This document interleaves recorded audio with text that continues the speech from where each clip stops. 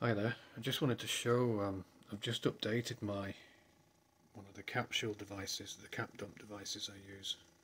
I noticed the transistor I was using was overheating, or it was getting quite hot.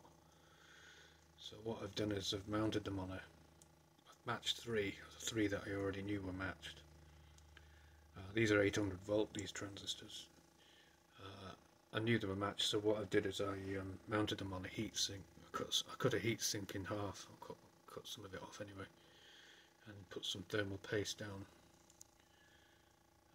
Yeah, this should be better actually, but I didn't realise that was. It was only until I actually put it across this thing, started running it on this.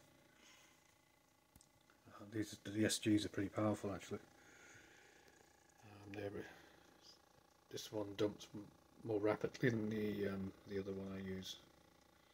It's mainly to do with the bulbs, the type of bulbs you use. Some of the bulbs cause the potential to rise higher than some of the others, and they climb higher. But this one, it discharges much faster. But if you want it to discharge slower, just increase the capacitance, which I might do again at some point.